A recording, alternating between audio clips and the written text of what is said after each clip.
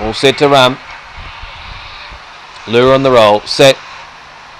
And they're racing. Missing it by a half was Fess Crockett from the inside. Cosmo Lass began hard. On the outside, beginning hard, was Alan Simon. Alan Simon, 2.5 lengths clear to the end of the back straight. Howie Bale in second place. 3 lengths away in third placing Fess Crockett. 2 lengths away fourth is Riverdale Banjo.